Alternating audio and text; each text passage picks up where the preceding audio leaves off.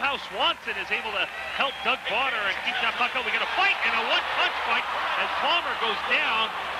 Whoever threw the punch, it might have been Scatchard. I think it was. With one punch, Scatchard decks Drew Palmer, who's still out on the ice. Palmer never got a punch in. He just went down with one punch. Dan, that's as fast as I've ever seen a guy drop his gloves.